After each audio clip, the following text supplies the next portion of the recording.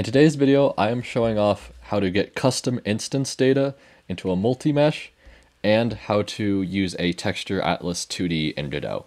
Both of these are set up in C++, and this is through the Projekt Jenova extension, which allows C++ scripting within the engine.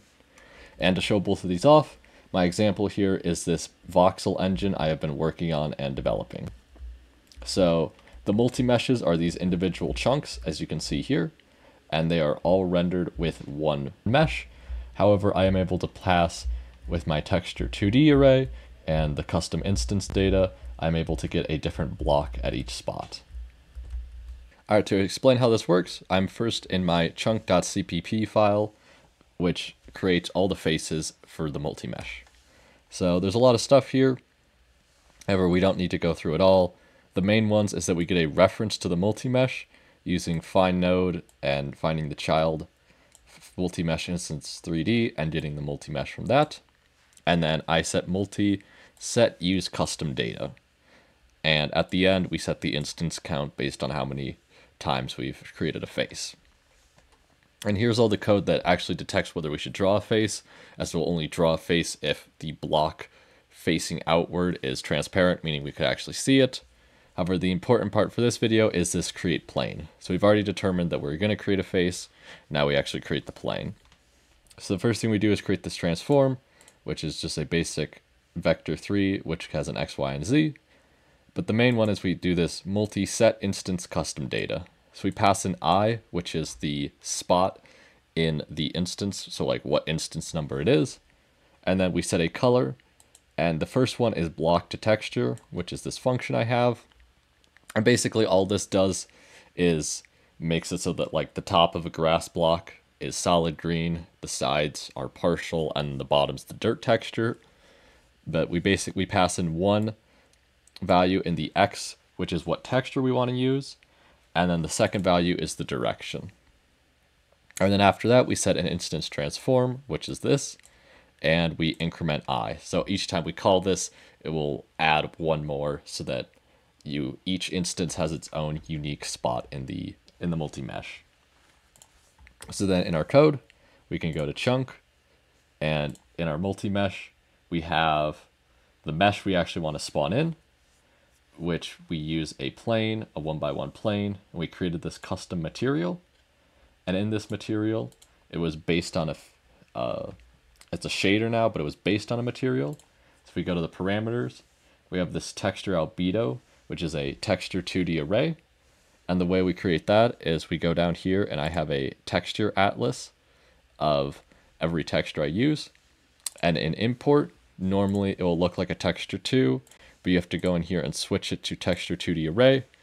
And then whatever you want for these values is fine, but the ones that are important is the vertical and horizontal slices.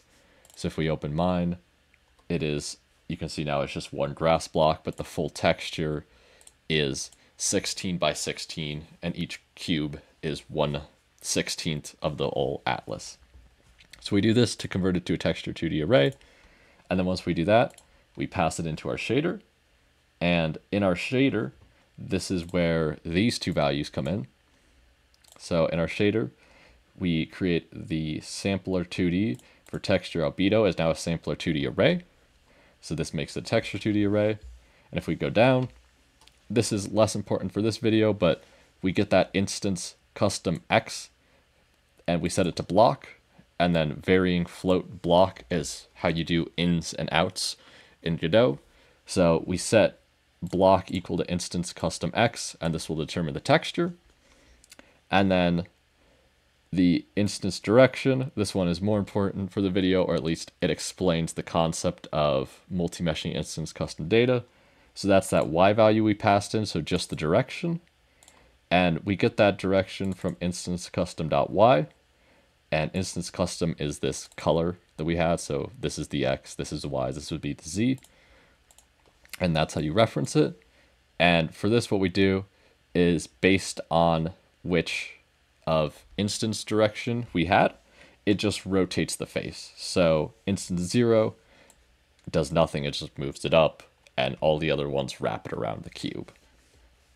And now in our fragment, we use the original, the first one I got, the block, And this is where we have our base UV, which is just a vec2, but if we wanted to do a vec3, this is where it would become more important if you are specifically doing a Texture2D atlas. You will need this and a Texture2D array. So the sampler UV becomes a vec3, and we take the UV, and then we take the block as the third value. So the third value is what number in the Texture2D array do you want? So like what's the index? And then inside of our albedo texture, we can simply grab the texture of the texture atlas and use this vec3 to get the value. And with all that combined, when we run the program, you can see everything loads up. And even though these are all rendered by one multi-mesh, we are able to get custom blocks based on the steps before. And if you don't do the Texture2D array and you just pass in the atlas as a normal texture and you crop it manually in the shader, you will get this weird bug where as you fly away, you can notice that the resolution gets smaller and smaller on blocks further away. And this is the bitmap.